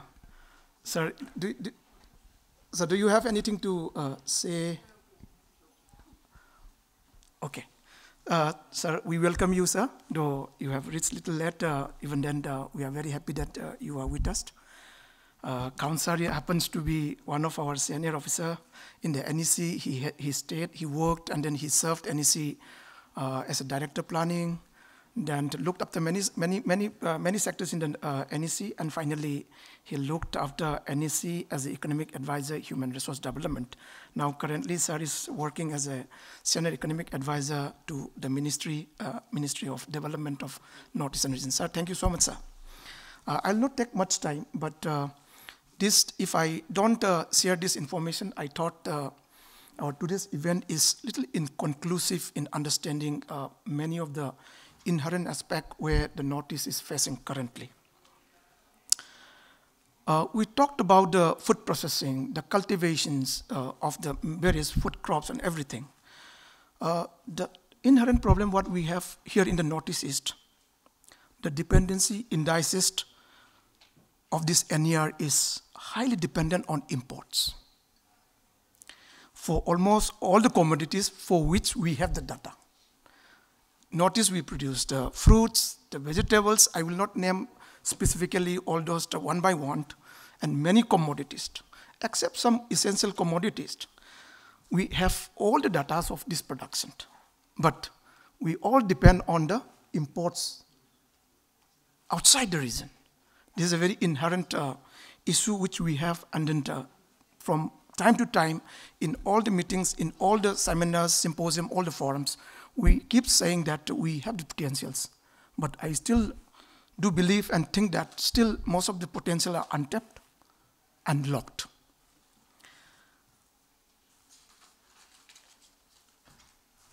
Although there is a few commodities which we have the advantage. Say, for example, the spices.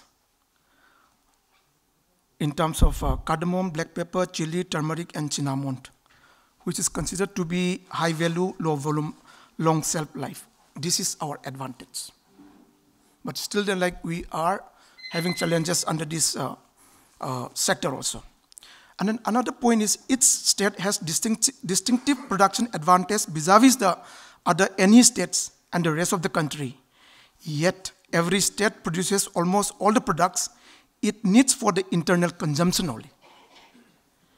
This suggests lack of sufficient trade both amongst the any state as production pattern across the any states. Say, for example, rice is preferred by everybody, so rice is growing in all the states. So this is another issue what we have here in the Northeast. And then what are the constraints in the agricultural growth? Let me just share with you. The geographical terrain in the Northeast has been, it is an organic terrain only, divided into the plain, valleys, and then the hills. So in the plain area, small holding is a big problem. Lack of irrigation facilities is a big problem. Absence of water retention practices severely limits the possibilities of multiple cropping, and then the absence of high-yielding varieties. These are some of the inherent problems in the plain areas. Similarly, in the hills, agricultural productivity is constrained not only by the paucity of water, but also by the fact that land is held not by the individuals, but by the community as a whole. So the land tenorship in the Northeast is also a very, very important factor, limiting the possibility of production of many of the crops under the agriculture and allied sector. Therefore, the lack of individual ownership rights may be the important reason why the region is considered to be one of the hotspots, though for the biodiversity. On the other side, the zoom or the shifting cultivations. So this is another constraint to the agricultural growth in the Northeast.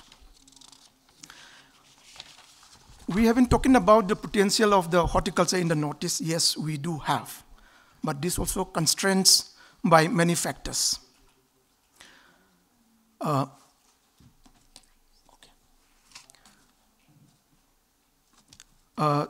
Basically, under the horticulture sector, yes, we have been discussed, and then this has been highlighted by many of our panelists. The transportation, the post-harvest facilities, cold chains, cold storages. Okay. All right. So these are the limiting factor for the horticulture. And then agro-processing for the topic. This will be the last point which I would like to share with all of you. Virtually no effective processing industry in the Northeast, though subject to correction, many things is happening currently. And many of the processing units are suffering from both supply and demand problems, and grossly underutilized and incur losses.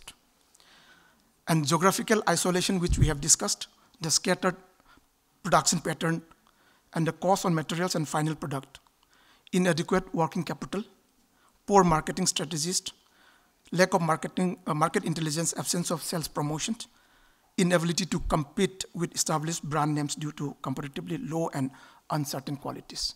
So we have the potential, but like we have a lots of limiting factors.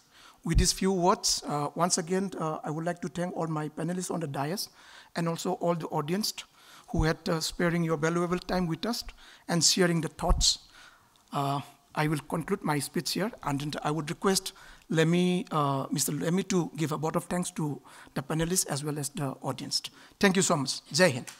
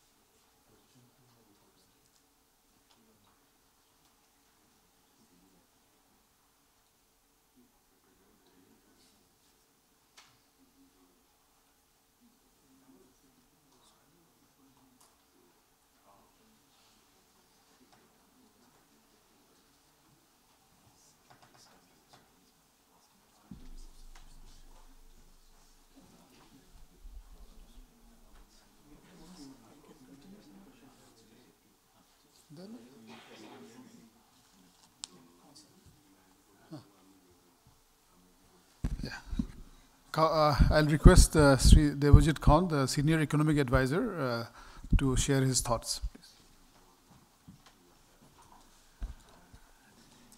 Respected Chairman of today's meeting, respected panelists, because of some urgent works in the office, I was a bit late. I missed a lot of the discussions, but in the last part, I got the essence about today's session.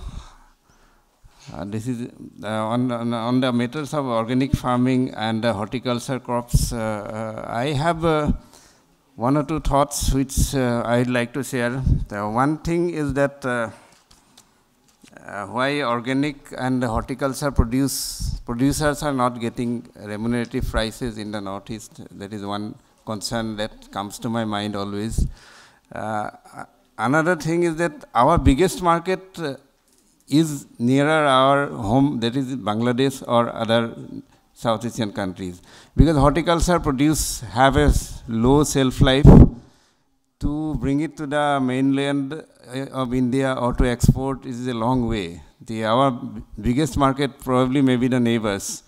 The neighbors are culturally similar to us. Culturally, their food habits and everything are similar to us, but exports are not much happening because of some reasons. Because all the things that you have, you need market linkage, you need this thing. But the crux is that the main biggest market will come from the neighboring countries only, because Southeast Asia, Myanmar, Bangladesh, our neighbors, and we have land. Customs stations are there, but there are some policy issues are there which we are looking at after coming to the Ministry of Donor. In fact, last few days I am just looking at the main issues which is hampering our progress in these sectors, not only agriculture. Agriculture is main because in the ICP or land customs stations we have links with Bangladesh through Tripura, we have links with Myanmar through More border, or we have links with Bangladesh through Meghalaya.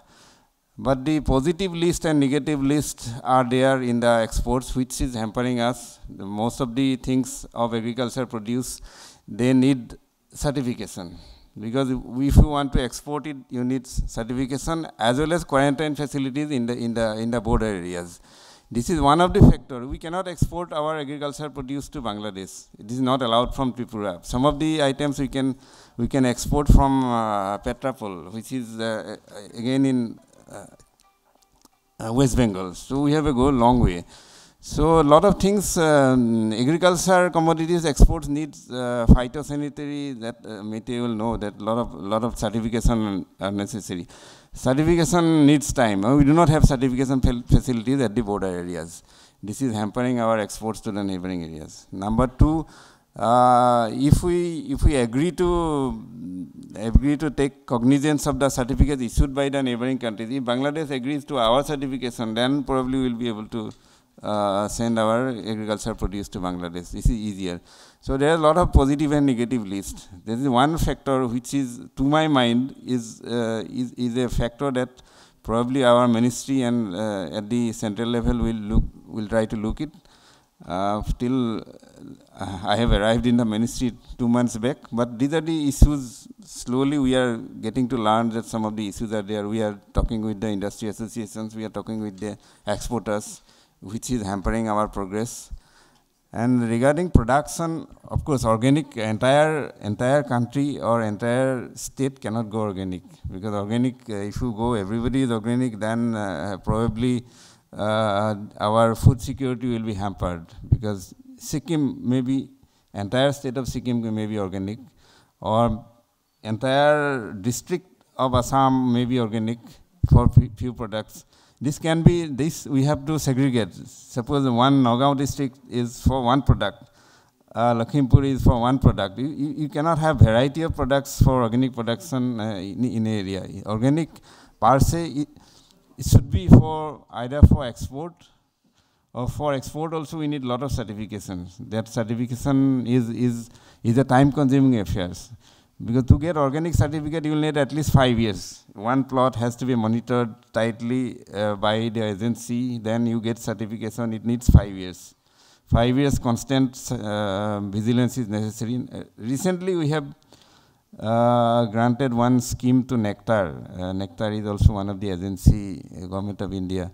They are doing some plots. They will be doing for getting ready for organic farming. Because international certificate for organic farming is very, very difficult to get, very difficult. For internal consumption, okay, internal consumption it is easier. For international variety, certification is very difficult. But if we want to get remunerative prices for our produce, probably in future we have to identify areas along with their specific produce that this area will go for organic. This is the future, because our branding is organic. Northeastern region, as Honorable Prime Minister has also always emphasized, and organic value chain mission is also going on. So if you can have a brand name that this is produced in Northeast, this is organic. That brand name creation will take time, but constantly we'll have to hammer the idea. Constantly we have to push it through different channels. Otherwise, Northeast with a small population, with a geographical isolation, we cannot do regular marketing. This has to be a niche marketing. This has to be organic. The moment people remember this is in Nagaland, they will have to somehow connote it to that this has to be organic. This is from Manipur, this has to be organic. This is from Assam, this has to be organic. So this kind of brand naming, brand name creation is very important. And I also think our organizations, Ministry of Donor and NEC will work together, and we have ICR in Shillong. We have all organizations are taking are in Northeast now. Nectar I have just mentioned. Nectar is for technology, not for research purpose. Nectar is an organization many people do not know. In fact, I was also not aware of Nectar for a long time. Now Nectar has a headquarter office. Now they have opened in Shillong. So Nectar is also one of the organizations which is helping us in this matter, because Nectar is Northeastern region for technology, not research purpose, technology for outreach. This is an organization who is not doing research. Research has already been done. Research has already been done. This has been established that we can be a powerhouse in agriculture produce. This is the way forward, because otherwise, as we have mentioned, we have already mentioned spices, large cardamom. Large cardamom is in Sikkim or in Arunachal Pradesh. We can be major exporter of large cardamom. Large cardamom is heavy prices. So likewise, we can identify 2 or 3 crops which can be linked with organic production and have international marketing. And regarding the other fruits producers and vegetable producers, we are exporting. Of course, if we can export to our Bangladesh or our Myanmar, then it will be more profitable. Rather than we are sending some cartons maybe to London also, maybe to USA also, and our Middle East also major customer. But that is not in a big way, because air transport is very costly.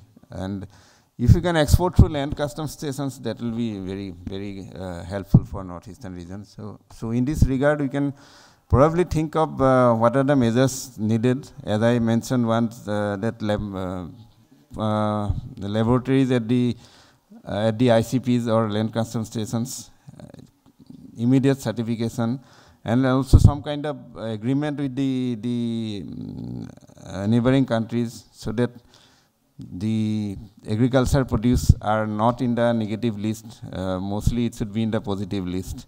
So these are the things that just came to my mind, so I wanted to share.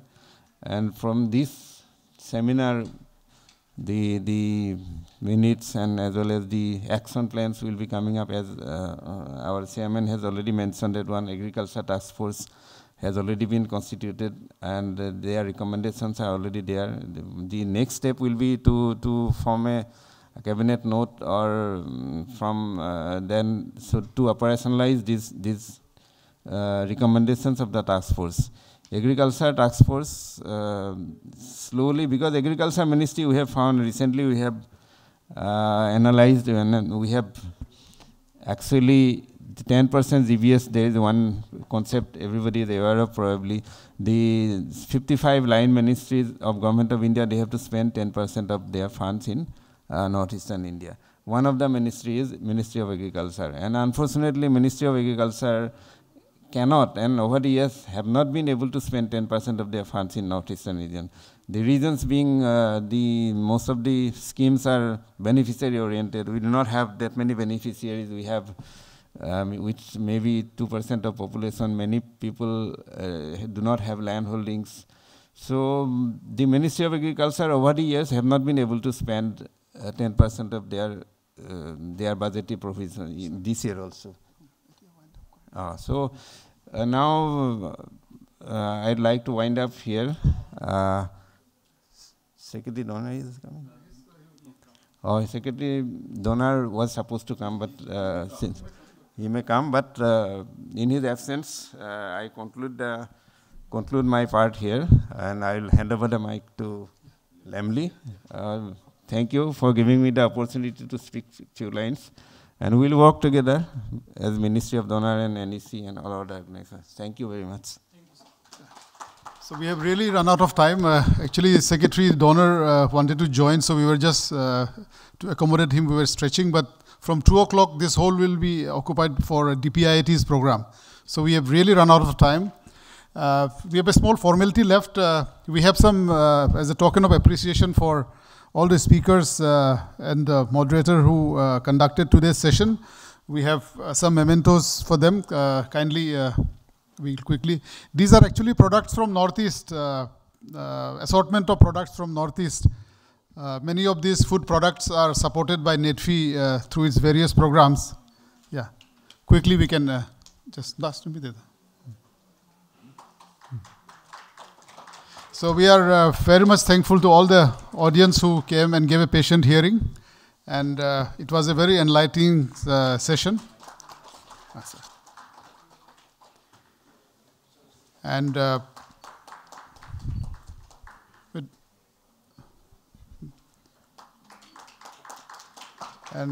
would also request Bhaskar sir to accept this memento from NETFI. And Kaun sir, please accept a memento from NETFI. Kaun sir is also a director in the NETFI's board. Yes. Thank you, sir. So on behalf of the ministry and NETFI, I thank all the audience and today's speakers and moderator. Thank you so much.